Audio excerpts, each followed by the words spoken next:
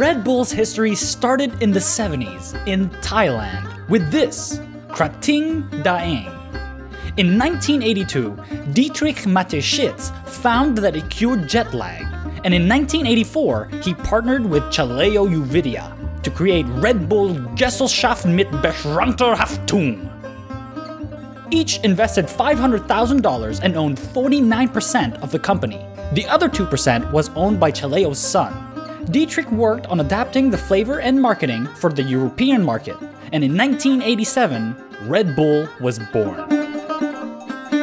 There's a lot of controversy around the ingredients. Caffeine, taurine, glucuronolactone, sucrose, glucose are just some of them. Health Canada found that a healthy adult should not consume more than 400 milligrams of caffeine per day. Red Bull has 80 milligrams per 250 milliliter can, which is about the same as a cup of coffee.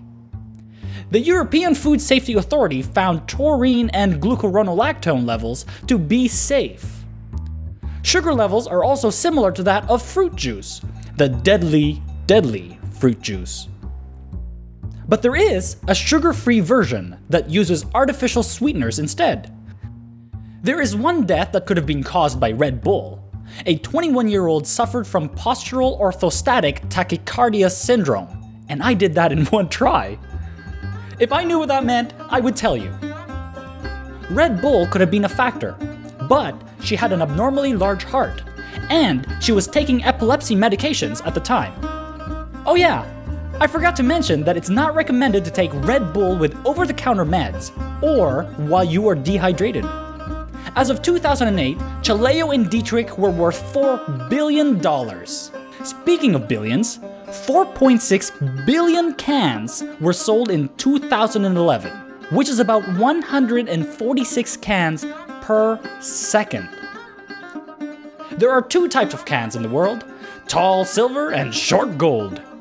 Red Bull sells in 164 countries, and the Chinese version is not carbonated.